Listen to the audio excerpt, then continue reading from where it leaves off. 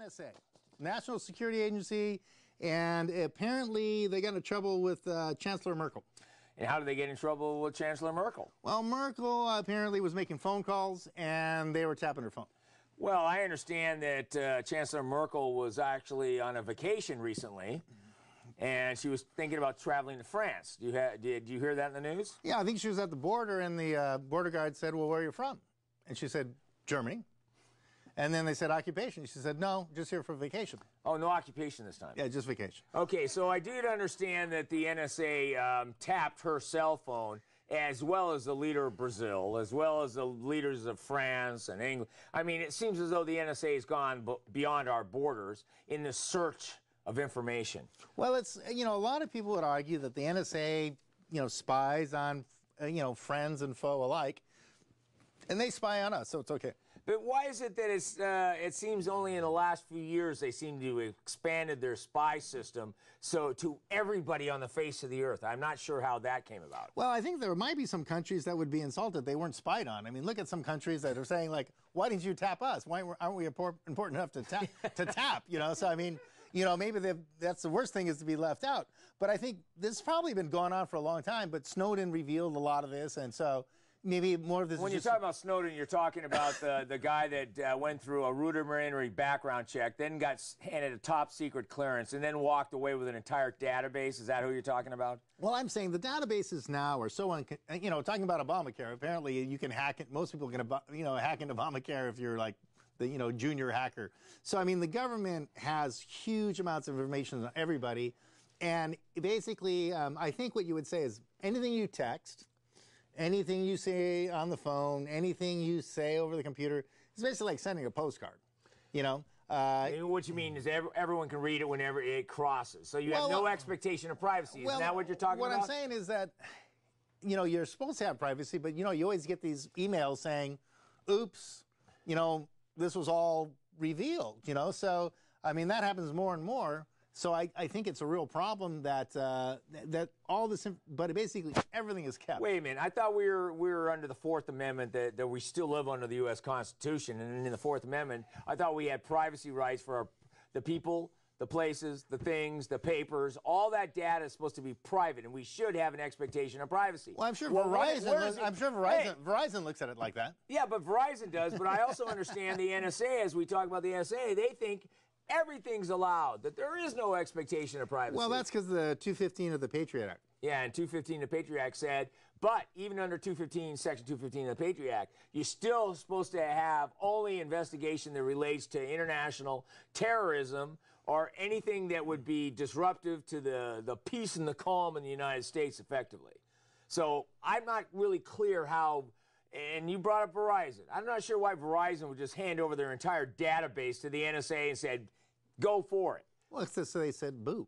Well, you know that, interestingly enough, there is a Supreme Court case last year with Sotomayor writing the majority opinion where she actually started pushing back on this idea that we have no expectation of privacy in the highly technology world. And that was the fact that police were just attaching GPS devices to any vehicle without a warrant, without kind of fishing expeditions to follow people around to see what they're involved with. So in the Supreme Court decision last year, it was indicated that that was a violation of the Fourth Amendment.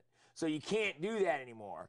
But I'm wondering how close is the NSA going to be looked at when they can just literally tap every cell phone, every text, every tweet, every email, every Facebook, every LinkedIn, anything. Well, I don't think they're tapping. I mean, I think everything. They're copying everything. No, I mean, everything goes. They're storing everything. Yeah, everything's stored in Utah somewhere in a big, I think it's in Utah, right? Yeah, it is. Okay, everything that you do goes in there.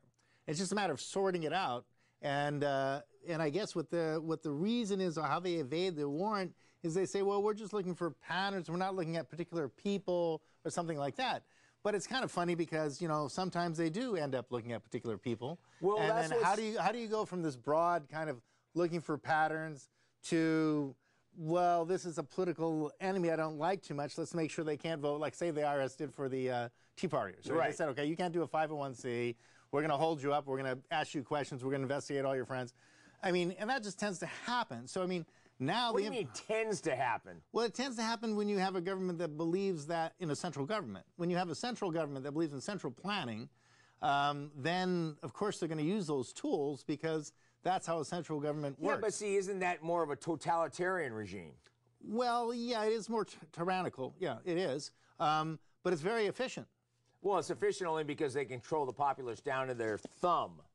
Well, it's efficient for them. Yeah, it's efficient for them. What about the rest of us? Don't we have an expectation of privacy under the Fourth Amendment? Shouldn't the Fourth Amendment actually work whether or not we're in high-tech age or back in the days when we had Pony Express? Well, I'm not getting this at all. It's an interesting. Google has said that, look, if you send something by Gmail, right, you've given up your right because it's just like the secretary opening your mail. Yeah, but Google's not my secretary. Yeah, and I think that analogy is not correct exactly for that reason, because my secretary would be my agent. Google's not my agent.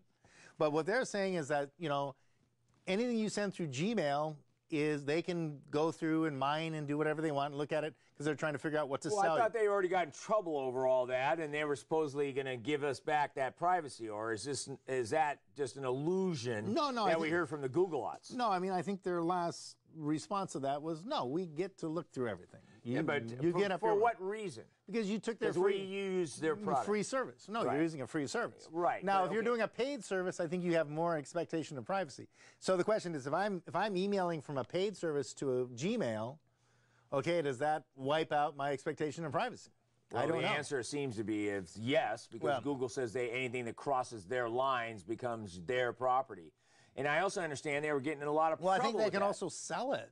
I think they can also sell. Well, wouldn't that be the same idea of selling a sales list of people that buy certain clothes or buy whatever? Right. Well, so that's, and then also, if you Skype something, that never goes away. If you text something, they never go away. All these things are, discoverable.